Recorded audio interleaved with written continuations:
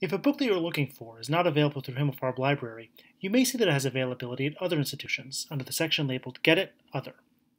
Here you see that one WRLC institution does own the book that we're looking for. You can request that the book be delivered to Himmelfarb as part of the Consortium Loan Service. To request the book, click the Sign In button to log in with your GW Net ID. Once you're logged in, select the Consortium Loan Service Request button, which will bring us to this form. Most of the form is already filled out for us. Make sure that the email field has your email address. Then, select the pickup location. The form defaults to the Himmelfarb Health Sciences Library, but if you prefer that the book be sent to the Virginia Science and Technology campus, click the drop-down menu and select that option instead. To finish a request, click the Send Request option. If you want to search for print books or audiovisual items held by other institutions in the WRLC, go back to the search bar and open the drop-down menu to select Articles plus GW and Consortium Catalog.